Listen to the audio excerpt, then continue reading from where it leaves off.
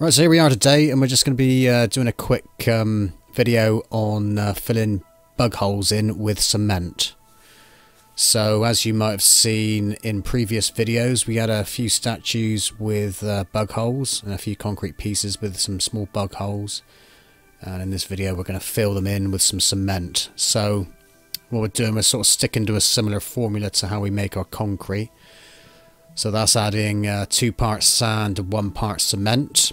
And we'll be using PVA glue, which is the same as a PVA bonder we use. I just got like a smaller tub for inside use. Same stuff, and we'll be using washing up liquid for like a plasticizer type thing,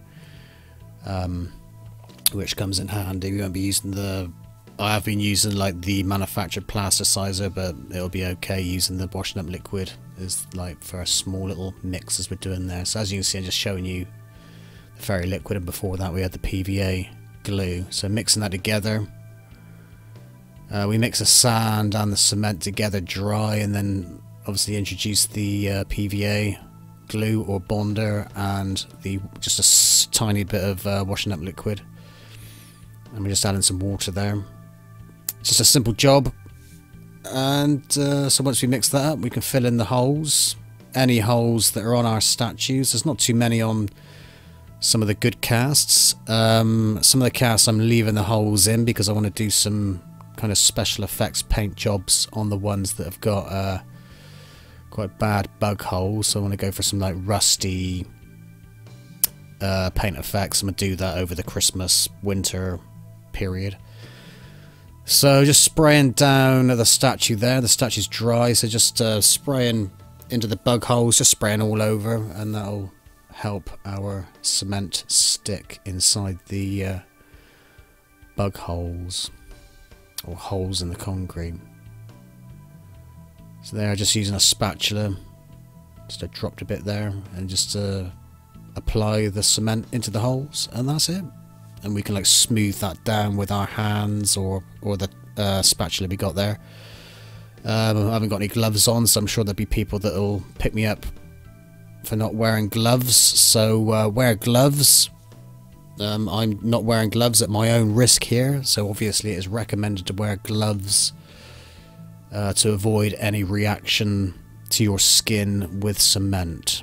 So I'm doing this at my own risk, but again, it's obviously advisable to wear gloves, latex gloves if you got them, or other kinds, vinyl gloves, whatever you got, to protect your skin. So once I put the cement into the holes, I'm just kind of dusting off there with a sort of firm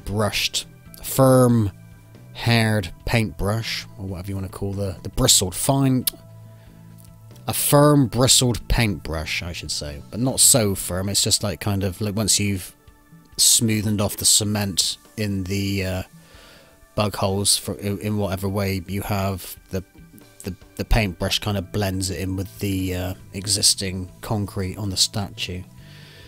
So that's pretty much it, just a simple little job, pretty straightforward. And now we're just finishing up the other items that we need to fill, and then prepare them, and then they are prepared, ready for a paint job or a wash or just natural concrete.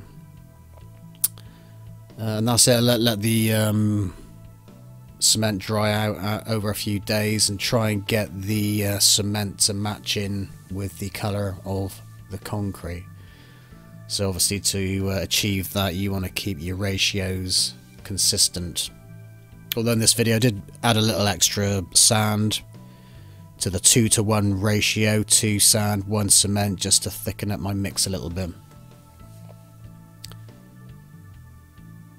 And then we've got some nice lions there, and like I say, you've probably seen these in the previous videos. I'll probably merge all these short videos into one full length video at some point, maybe over the Christmas period, so they're all in one place. And there we are, there's my nice little dragon.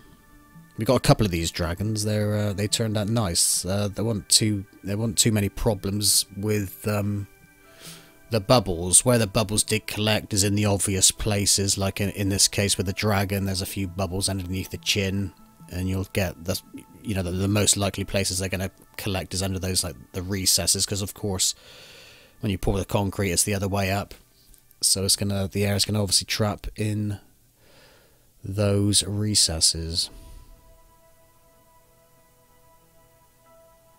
if it's going to get trapped at all.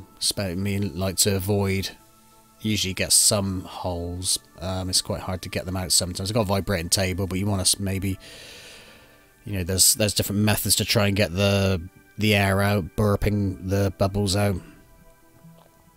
Of course, it's quite difficult with the bigger molds to maneuver them.